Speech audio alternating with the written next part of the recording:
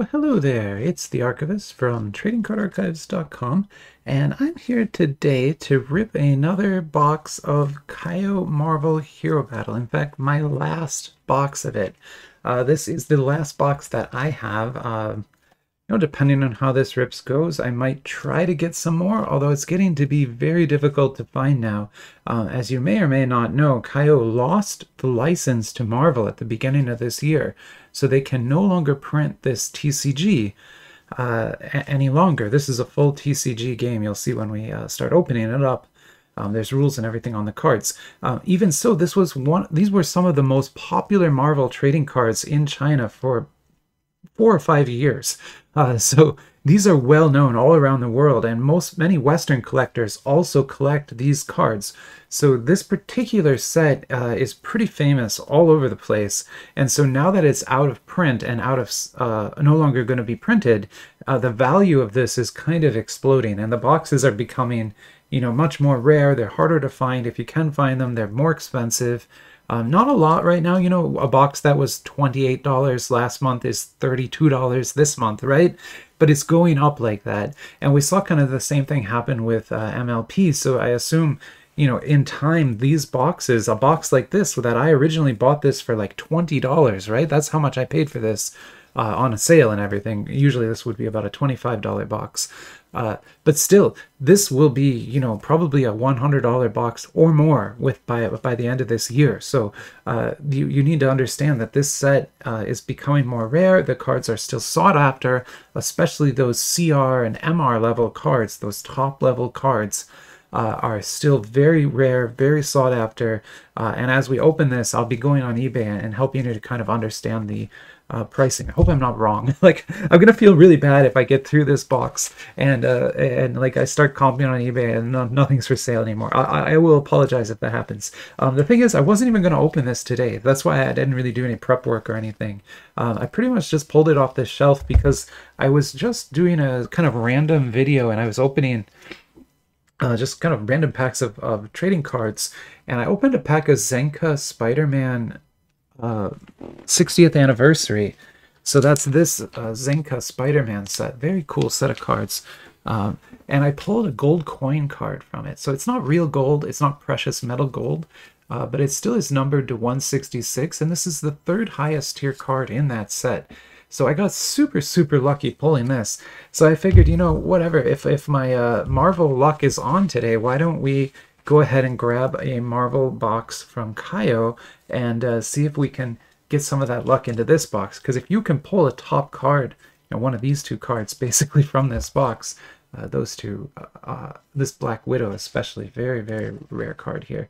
If you can pull that, you could be making, $100, $200, something like that. These can be triple-digit cards. So this box did ship with security sticker mostly intact. Like, I'm honestly pretty sure it hasn't been searched, although with these boxes, they usually do get searched. It's just an unfortunate side effect of having the product be that sought after is that it is possible to weigh those packs, and so vendors will weigh the packs, and the heavier packs they will remove and then put a lighter pack in instead. So you will lose out. We'll know it was searched if we don't get an MR. So every single 5-yuan box should have one MR in it. That's kind of the soft guarantee from Kayou. It's possible that it wouldn't be in there naturally, but it's very unlikely. And so, okay, so let's go ahead and grab our packs here. And these look to be in pretty good shape, and I've never opened a pack of this set before. So this is the only set that I've never opened. So on the channel, I open a lot of Hero Battle, and I've opened a lot of Hero Battle over the years, hundreds and hundreds of packs of it. But I've never opened set 4 5-yuan. That's what this is. So on the back of the pack here, you'll see it's MWK. That's the designation for the Marvel Hero Battle game. It's an A box. A just means that it's the 5-yuan box. And then 4 means that it's set 4, or the 4th release in the set. And these were officially licensed cards. Now, they don't have the license anymore, but they did when they printed these. So these count as licensed cards. And I always like to show people this website, because if you don't know, Kayou has a website. that you can go to outside of China. So you can load that site in Chrome and use translations to turn it to whatever language you speak and read about it. And there's news on there. There's all the licenses that they do have, product guides. There's even a map to where their stores are if you're going to visit China. So it's a pretty cool website to go on and bookmark if you have never looked at it before. Okay, so let's get going. So this is, again, Hero Battle by Kayou, Marvel Hero Battle specifically. It's a hidden information game, so it's an actual TCG. Like I said, with hidden information. So the back is the same on all the cards so that you can shuffle them and your opponent can't see what you're going to play. And at the 5-1 level, they're all going to come with this treatment. They're going to say first edition on them. That's because this 5-1 box is the original box that these were printed in. There are J boxes that reprint the cards, and when the reprints don't have first edition. So if you don't see first edition, it means you're looking at a reprint. And so here we have a rare of Spider-Man. Now, even though that's a rare, these are some of the most valuable cards to collectors because this card doesn't have any rules on it. It's a full art card, right? And so full art is much more desirable to collectors than the half art cards that you can get. And so here we have some SRs. This is an SR of Captain America. Great looking comic book art on there. And if you're ever curious about how to play this game, I have done a video translating the rules of this game, so you can actually learn to play this game if you wanted to learn it. That's an interesting ghost spider there. That's an SR and a full art. You don't get those too often, so that's a pretty special card, I would think. Although by the end of this box, we're going to have many, many dupes of these. So I won't go through all the cards, spend this much time with all of them, just because we will end up with a ton of dupes by the end of this. Especially down here in the rares, we're just going to have piles and piles of dupes, because we'll be opening 20 total packs today.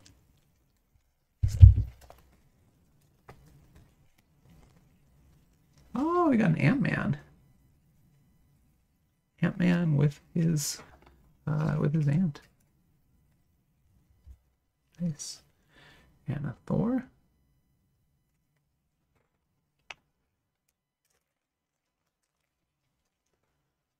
We got a Vision. Hulk. And Captain America and a Black Panther. These set 4 cards all seem to be like a little bit more serious than the other cards, if that makes any sense. Like all the characters kind of look very serious and grim in their artwork, at least. Some of the other sets, especially set 5, I think use more cheerful, I don't know, colorful of the comic book art. I think they aren't quite so Oh, we got a dupe. That's too bad.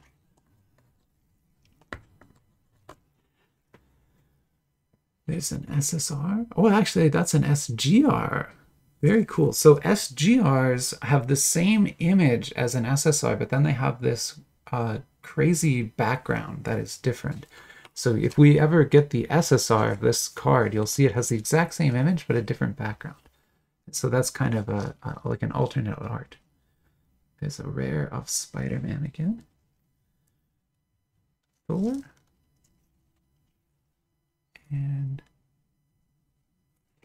those two. Very nice.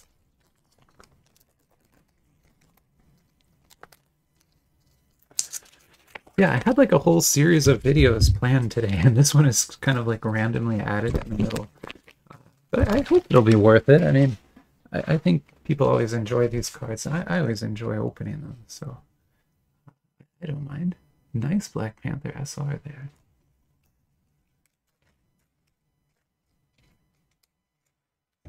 Huh. Then we got a Iron Man SR. I love the custom refraction on that. Kind of looks very cool.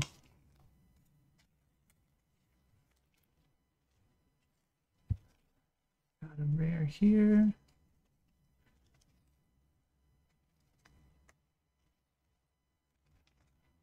And another Gwen. Very cool. Keep going here.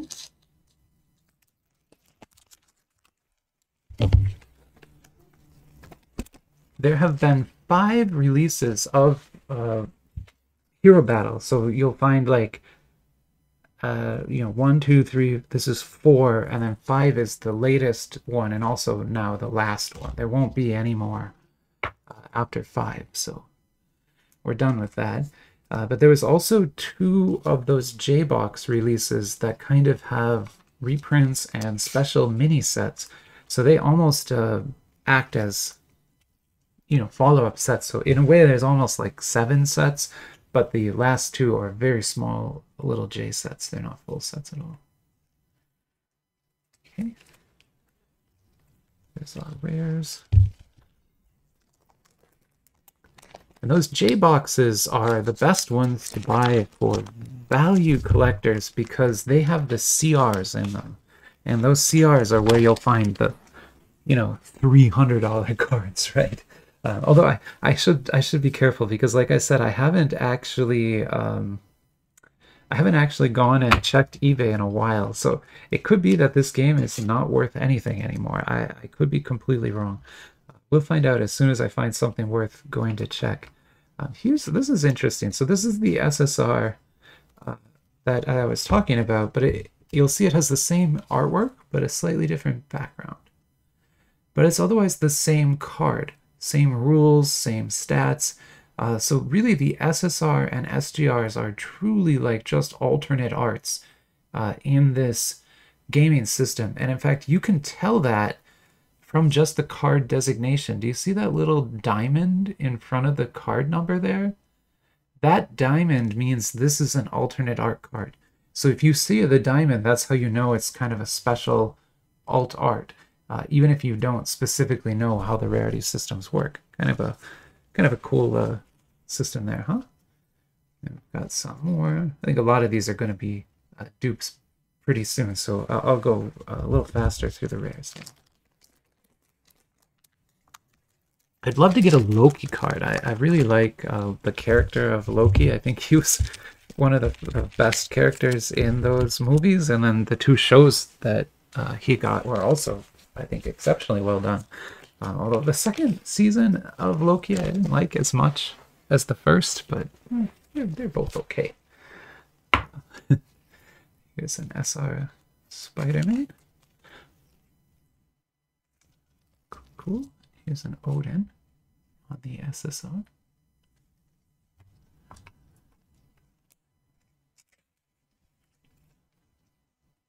Very nice. And then our rares. Like I said, pretty much I think all dupes at this point. But also remember, it is a TCG, right? These are not trading cards, or they weren't meant to be. They were meant to be played as a TCG. And in fact, was a very popular TCG in China for a long time, to the point that you could find tables with people playing this game in every Kayou store, like all the time. So it's kind of a crazy thing in that sense. Here's another full art SR. That is crazy. I don't remember there being this many full art SRs in the other collections. Maybe that's something that only set 4 did? I'm not really sure. Here's our rares.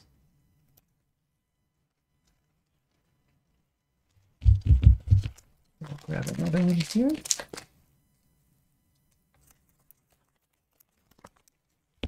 We're about halfway through that box. But that's okay. Those boxes have 20 packs in them, so you will get quite a lot of cards from one of those boxes. And as you see, you do also end up with a lot of dupes, so you kind of have to be ready for that. It's a very nice SSR there with some nice purple smoke in the background. And then our rares, Hawkeye, Iron Man, Groot, and Spider-Man. Looking good.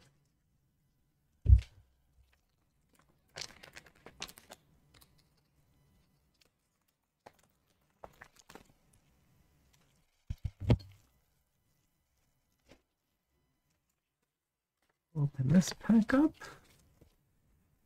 And yeah, I know that's a dupe now because I remember this particular Ant-Man there. Here's a UR. Now the URs can have actual value, so I will go look this card up.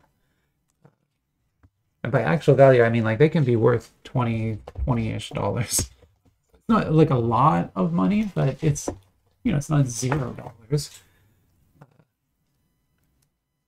So why don't we go, first we'll top load it. I'll give you a closer look at it, and then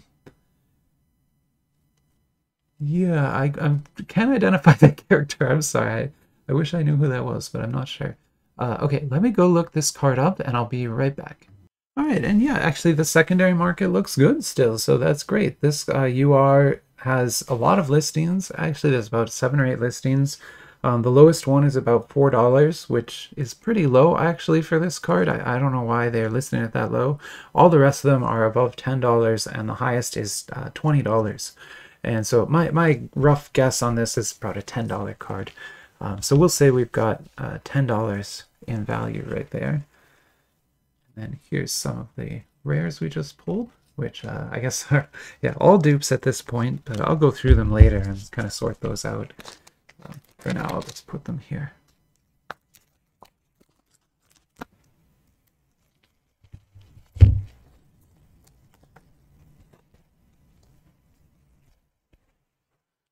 We've got an SR here,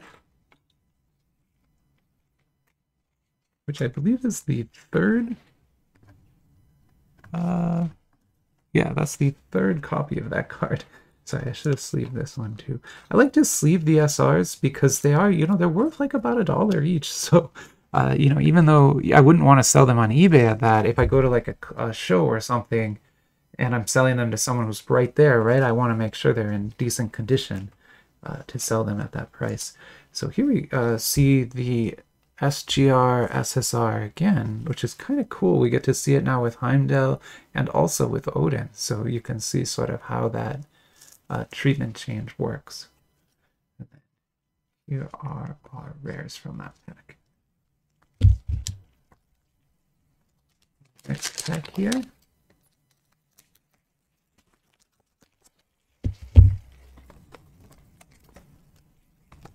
Very cool. We're still looking for an MR. There should be one MR somewhere in this box. And I'm out of sleeves, so I'm going to have to pause again. Sorry, I should have done this last time. But I need to get some more sleeves. I'll be right back. Let me pause here. To get some more of these. Some people always ask like what sleeves I use. I don't get paid for this at all, but I use cardboard gold sleeves. And these are interesting because you usually can't buy these unless you go to a card store, and you'll see them there. And these are usually the ones that are sold for like, you know, $1 for one of these packs. Like it's really that cheap. They're like, you know, a penny each for the sleeves at a store, right? But you can buy cardboard gold sleeves directly from the manufacturer if you go to their website. And that's what I did. I bought a case of these. So I bought a case for $60, which sounds like a lot, right? But I got 10,000 sleeves. So I got them for, you know, 1/6 of a cent each instead of a cent each for my sleeves. So yeah, you can get sleeves very cheap if you buy it direct and you buy a lot at a time. And that one case has now lasted me, you know, at least a year. I've been using it for a year. There's still not maybe a third left. So yeah, it's great if you're going to be collecting a lot of trading cards like I do. It's a good investment, I would say. Although if you're not collecting this many, I would not buy a whole case because that's a lot. It's a lot of sleeves. Like when that thing arrived, I remember looking at it and going, "Oh my God, I'm never going to use all these sleeves." But you can see the bottom of that box now, so you actually can use that many sleeves. But you need to be running something like this, an archive or something. Oh wow, that's really nice. I get a little distracted there. That's awesome. So that is Captain Marvel with her short haircut. I happen to, I love the short haircut the most on Captain Marvel, so that's the one I like the best. My wife has a short haircut as well, so And now here is an SSR of Scarlet Witch. Very good looking SSR too. Super awesome cards. I hope you can understand now why people in the West collect these, even though, you know, it's a Chinese TCG, right? Like, what is someone in America going to do with cards like this? But if you have a Spider-Man collection, that Spider-Man card would look awesome in your collection, right? And it's something special and something unique that other collectors, you know, might not know exists. So when you go to a show and you're looking through your collection, you have a more complete Spider-Man collection or Black Widow collection or whatever it is than the other person, just because you happen to have, you know, the Chinese cards as well. And we did something good here. We got a Loki. We got a Loki UR, which I think looks amazing. I'm not gonna lie, that is a beautiful looking card. And as I've said before, the URs can be worth a lot. You know, that the other one was probably in the, you know, $10 to $15 range. This one's probably similar. I'll go look it up just to see, just because Loki's a more popular character than Electro, so he might be worth even more. But yeah, let me go look this card up quick and I'll be right back. And yeah, it's a more solid 20, I'd say. There's multiples of this listed at the $20. I'm still going to only call it a 10 just because there is one at $3.99. Again, I don't know who that is wrecking the market down there, but you know, we can't deny its existence, right? So we'll say that we have $20 of cards there so far, which pays for the box. As far as I'm concerned, I'm good now at this point. I haven't even priced out the SGRs and things. These are probably, you know, $2 or $3 each, these ones up here. But those are the real money cards over there. At least so far. We should still have an MR somewhere in this box, remember, unless it was searched, then that MR won't be here. But if it wasn't searched, we should find an MR somewhere in this box. And depending on the character on the MR, it could, you know, make or break the success of the box. But although so far I will say this is one of the lower cost boxes I've opened in a while of Hero Battle. I still remember I opened a Spider-Man box of this. That's set 3. And it, like, by the end we had opened like $200 of cards or something, like, conservatively. It was insane. That box was completely insane. Unfortunately, you cannot do that every time, as you can see here. You can try. I think that Spider-Man set is the one that happens to just have the most value. And that's just because the Spider-Man character is collected by so many people around the world, right? And so that particular Hero Battle set is the one that has all the value, right? That's got the Miles Morales MR in it and things like that. Beautiful Black Panther here. There's an agent.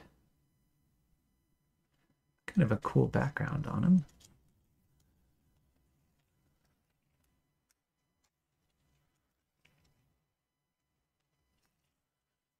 Rares. Yep, you're getting used to seeing the same rares again and again and again. It will happen. That seemed huge at first, but even one box, right?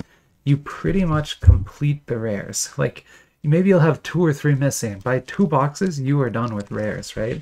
So if you ever open a case of this, by the 4th or 5th box, you're just throwing rares away because you already have like 6 or 7 of every single one, right? And there are 36 boxes in a case. No, there's 48 boxes in a case. So you are going to be opening a lot of duplicates if you would try to open a case of this up. I'm not even entirely sure how you would do it. You'd have to structure it, I guess, over a few days. I don't think anyone could just sit there and rip a whole case of this at once. People probably have done it on What's Not and stuff, but oh my god, that would be a very long stream.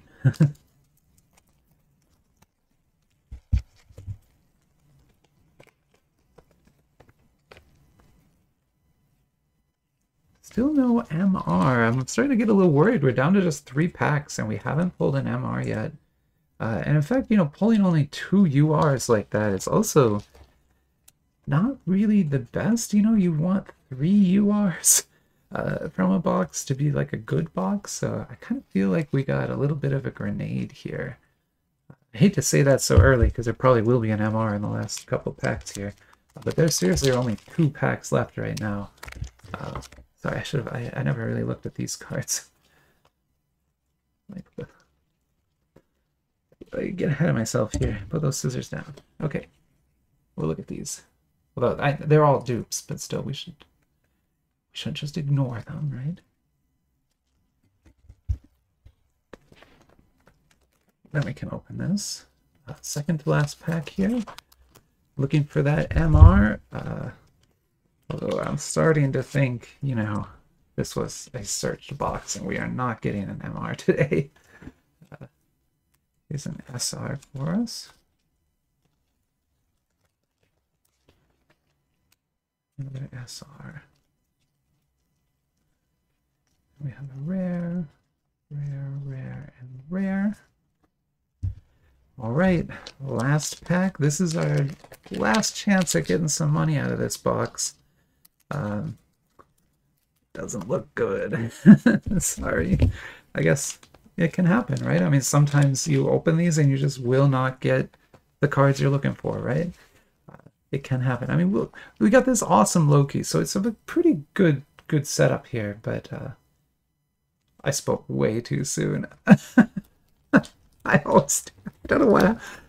I did. You watched me open every single pack here. I did not set that up so that it would be in the last pack. I didn't do that. That just happened. Okay, so we did better than an MR. This is a CR, and this is in fact my first CR. So you can see CR there. This is CR of Thor, one of the best CRs that you can get.